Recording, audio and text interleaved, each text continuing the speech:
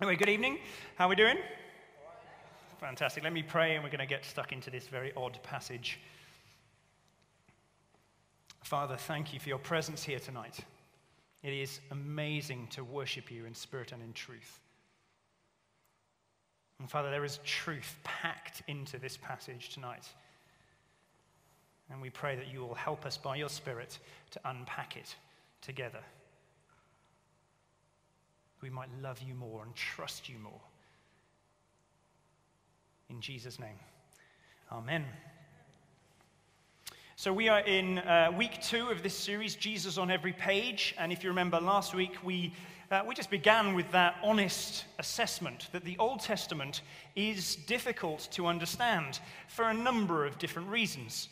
And some of them might resonate more than others with you. It may be that you struggle with the primitive superstitions that you might find in a book like Numbers, where you see the test for the unfaithful wife. Drink some dirty water. If you feel sick, you're probably faithful. If you don't feel sick, you're probably unfaithful. Strange.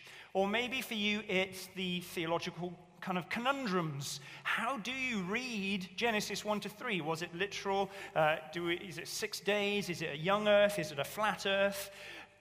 What do we do with that? Or perhaps for you, it's reading some of the history, and it's pretty bloody. And you think, God seems here to command genocide. The Israelites are told to destroy the men, the women, and the children, and the animals, everything. What do I do with that? Or perhaps for you, it's just some of the very odd cultic rituals. Maybe it's the kind of detailed descriptions of the sacrifices in the book of Leviticus, which just goes on and on about the long lobe of the liver. Or perhaps it's a ritual like this one, where you just can't quite imagine what it must be like to hack your way down the middle of several animals and then to lay them on their sides. And so we neglect the Old Testament, don't we? Because it's quite hard work. But Jesus says that the Old Testament is all about him. When he engaged with the theologians and the Bible teachers of his day, who just loved finding little bits and pieces throughout the Old Testament, he said to them, if you really understood it, you would realize that it's all about me. And you wouldn't reject me like you are, you would come to me instead. There's that wonderful story at the end of Luke's gospel where the risen Jesus comes alongside 2 disciples. They don't know he's risen. As far as they're concerned, he's just been killed and all their hopes have been dashed. And he walks with them and explains to them, beginning with Moses, so beginning with Genesis and working right the way through to the prophets, the end of the Old Testament, everything concerning himself. And they begin to understand that the Messiah had to suffer and die and then be raised to life again. And right at the end, after they'd realized who it was, they looked at each other after he'd gone and said to themselves, didn't our hearts burn within us as he opened the scriptures to us? That's what our hope is for this series, that your hearts, our hearts, burn within us as we encounter Jesus, because it's in the Bible that we encounter Jesus. We don't just learn about him, though we do learn about him. We meet him in its pages. And this year we're going to be kind of focusing our attention, I suppose, on encounter, going deeper into God, meeting with him personally. And so we thought it was right to start with the Bible. And so we've got this series, Jesus on Every Page. Last week we looked at Christ's planet and we explored together how you can see Jesus in the creation story. Next week, Darren's going to be looking at Christ's past, that you can see Jesus in the actual history, the events that happened in the life of the people of God, of Israel. And then in the final week, the 4th week, we're going to look at Christ's precepts, how you can even see Jesus in the law, the Torah, the commandments.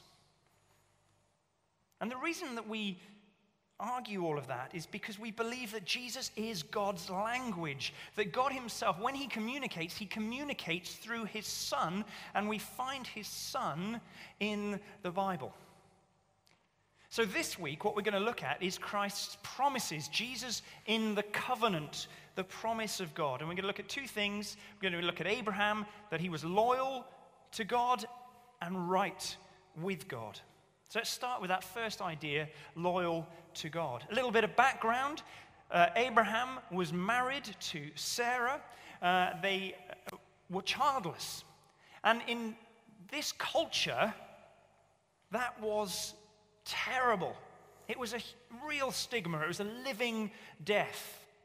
But God had promised Sarah that she would conceive and bear a child, but she hadn't yet. So she was in this terrible kind of in-between place where there was a kind of, on the one hand, a desire to see God honor that promise, a sense of hope and expectation. There was genuine possibility there. But then on the other hand, there was ongoing disappointment and frustration. And so she feels this absence. And there is a real aching and longing in her heart.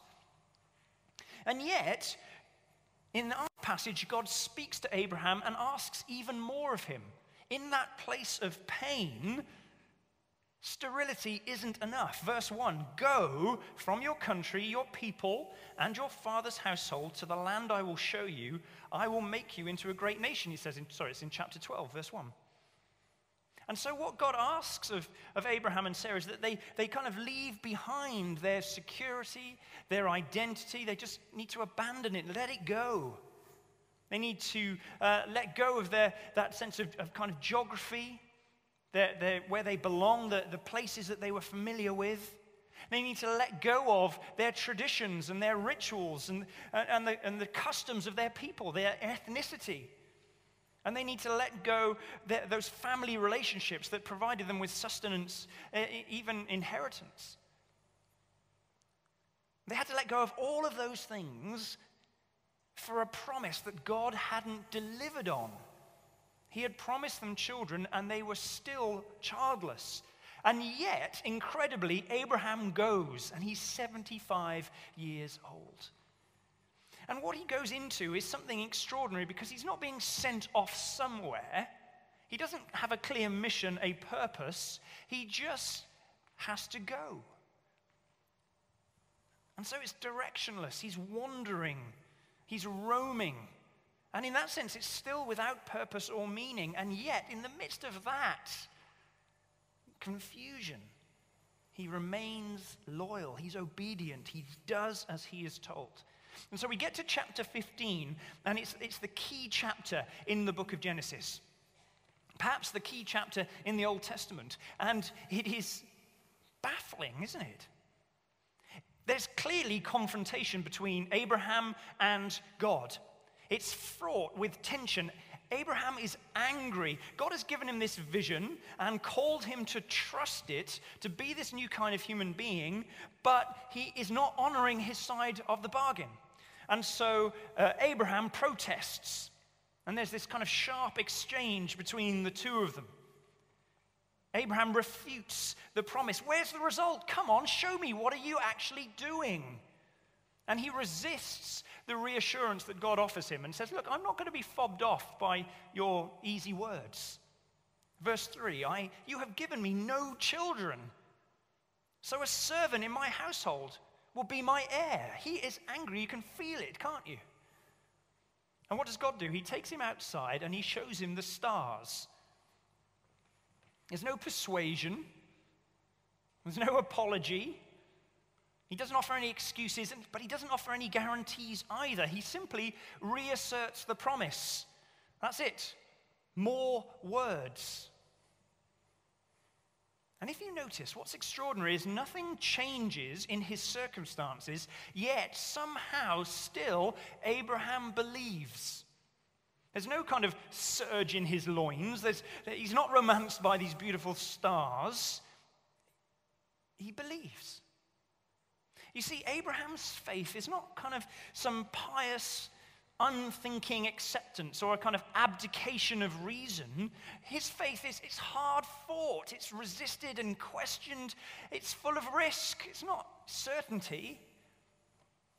That he has this kind of primal awareness that God is God, and if he says something, that is enough.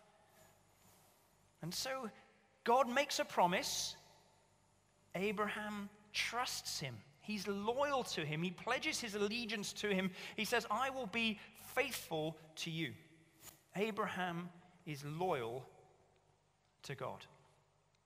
But he's also right with God, because we have here in this passage this revolutionary moment. It is a watershed, a landmark moment in the whole Old Testament. Verse 6, Abraham believed the Lord, and he credited it to him as righteousness. And that verse influences all of the reflections upon Jesus in the New Testament. Who was he? Why did he die? How should we understand him? All flows back to this verse, verse 6, where God kind of designates or reckons Abraham to be right with him, to be in the right, to be pleasing to him. Theologians will talk about being justified or rectified. Simply means we're right. Things are good between the two of us. And you notice the basis of that is not circumcision. It's not a particular ritual. That comes later. Neither is it a certain set of rules, the Ten Commandments. They come later as well. It is based on one thing and one thing alone, and that is Abraham's faith. He trusts God. He pledges his allegiance to God. He says, I will be faithful to you, and it is that makes Abraham right with God. Now, we're doing this series, Jesus on Every Page. So where is Jesus in this story? Is he really on this page? Well, I think he is. You see, Abraham is not just an example to Christians of a faithful man. Abraham's faithfulness, says the New Testament, actually anticipates and is fulfilled in Jesus' faithfulness. Abraham is the faithful Israelite that God makes a covenant with. Jesus is the faithful Israelite who God makes a covenant with. So we see that in Jesus' faithfulness, he is the one that comes from heaven to earth, the far country. He's sent from God as Abraham was sent. He lives a life of obedience. He is faithful as Abraham was faithful. So Abraham is a symbol, a signpost to Jesus. So when you read Abraham, think Jesus. Just go and read the book of Galatians, and you'll see Abraham popping up again and again and again.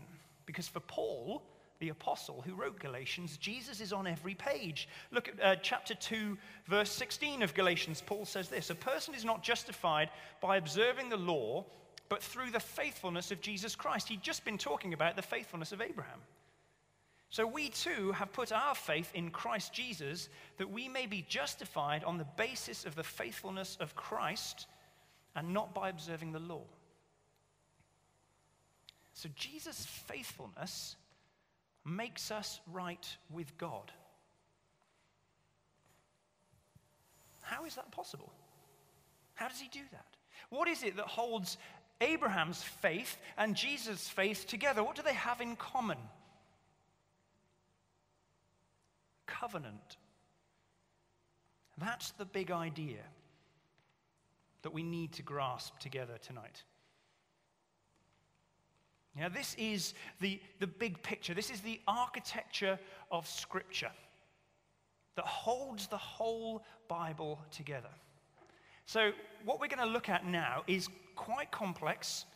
It's quite a challenging thing to get your head around. But if you get this idea of covenant, you get it. Scripture as a whole. Big claim? Are we up for that? Good, here we go. So covenant, what is it? It is the promise that God makes to Abraham. It's God's commitment to humanity as a whole. It's how God relates to us. And it's right here in our passage. Look at verse 17. When the sun had set and darkness had fallen, a smoking firepot with a blazing torch appeared and passed between the pieces. Would you believe that that is the key to unlocking the Bible? It's pretty shocking. It's a provocative kind of imagery. You can see it here. It's a bit like this Damien Hirst picture of the cow. You can walk between the two pieces. And what it is, it's an ancient depiction of covenant ratification. A bit like signing the marriage register at a wedding. There are two types of covenant in the ancient Near East. You need to go back a few thousand years in your mind. There is a treaty, which is a covenant between two nations with conditions. You can imagine a small nation appealing to a powerful empire and saying, we are being threatened by these other nations, please come and help us. And so the king comes and says, I will help you if you do this for me, if you give me this tribute, if you allow me to station my troops in your land, if you trade with me on these favorable terms, whatever it might be. And the king and his vassal, as he now is, would come together and they would sign a treaty, and they would chop two animals in half and walk through them together. And they would say, if I break my side of this treaty, then may it be to me like it has become to these animals. You can kill me if I break my side of the treaty. Okay, and you can see that. That's in the Bible. Jeremiah says that this was a bit like it was for the people of Israel. Jeremiah 34, those who have violated my covenant and have not fulfilled the terms of the covenant they made before me, I will treat like the calf they cut in two and then walk between its pieces. The leaders of Judah and Jerusalem, the court officials, the priests, and all the people of the land who walk between the pieces of the calf, I will deliver into the hands of their enemies who seek their lives. Their dead bodies will become food for the birds and the wild animals. That's a treaty. It has conditions. If you broke it, you were in trouble. You were going to be like one of those animals. But there was another kind of covenant. It was the grant. Now, a grant was made without conditions. So it was a promise. It was a gift from the king to someone he loved. There were no expectations, no stipulations, and no sanctions. The person who received the grant didn't need to do anything at all. Now, it's very rare. But God gave grants too. So what you see in the Old Testament, you see God's covenant with creation, with Adam, is a treaty. There is a condition, and they break that condition because they eat of the fruit of the tree of the knowledge of good and evil. And so creation is fractured and broken and torn apart. Something has gone wrong. And yet God promises to renew the world, to bless the nations, to make things right again. And he does that through this covenant with Abraham. It's not a treaty, it's a grant. Who walks through the pieces? Or what moves through the pieces in our text? It's a smoking brazier, isn't it? It's kind of hard to imagine in your mind, but that's a symbol of God. Does Abraham walk through the pieces? No, because there are no conditions for him to fulfill. God says, I will do this, and if I don't, may it be to me as these animals. You can kill me if I don't keep my side of the bargain. And no ancient Near Eastern king has ever done that. And he promises with as much certainty as he can give to Abraham that one day his offspring, singular, Paul points out, he will do this. He will renew the covenant. And how is God going to do that? You see, the great challenge, and here's the complexity, in order to fulfill the grant, the treaty needs to be restored because it's been broken. So God has promised to make things right, but in order to make things right, he's got to repair what has been broken. And so the whole history of the people of Israel is designed to repair that treaty that's been broken. So God enters into a covenant, a conditional one, a treaty with the people of Israel, but they can't keep it either. And so they break it, and there are sanctions upon them, and they're thrust into exile. How is God going to fulfill this grant if no one can keep this treaty? Oh, it's Jesus. He is the faithful Israelite that keeps the treaty on behalf, not just of Israel, but humanity as a whole. He leads an obedient life. He takes on himself the curse, the sanctions of that treaty that was broken by Israel, by humanity. He takes those curses on himself. And in doing that, releases blessing to all of us. It is Jesus himself who walks through the pieces and is executed on the cross. And it is Jesus who fulfills the grant, the promise that God made to Abraham when he showed him the stars in the sky. It is Jesus who is the climax of the covenant. You see, Jesus is on every page. So what do we do with all of that? There's so much there. If you get that, you get the whole Bible. So it's like, this is the tough bit, the rest gets easier. What we see here is Christ's promises. Jesus is on every page. He's the new Abraham, the faithful Israelite who is loyal to God. And he institutes the new covenant. It's fulfilled in him so that all of us can be right with God. And the result of that is this extraordinary thing, this new humanity that's not defined by geography or ethnicity or family, but by faith, trust alone. It's that brings us into relationship with God, and that means all of us can enjoy it. It's universal. It's inclusive. No one is left on the outside. And you know what's wonderful about this story is it says to us, do you know, you can be honest with God. Faith isn't kind of unthinking, passive acceptance. It's loyalty. It's allegiance when life is difficult. It is something that is contested and fought over. Faith includes doubts and questions and rage. It's a call to be real. And if you read the Psalms, you can see just that. And the good news is we don't need to be afraid of being honest with God. Because our relationship with God doesn't depend on our faith. It depends on the faithfulness of another. And so we have no need to impress God. We have no need to try and make the grade. We don't have to walk through the pieces. God walked through the pieces. Jesus walked through the pieces when he was nailed to the cross. See, Jesus is on this page. And that gives us a real sense of assurance that what needs to be done to make us right with God has been done. And we can relax.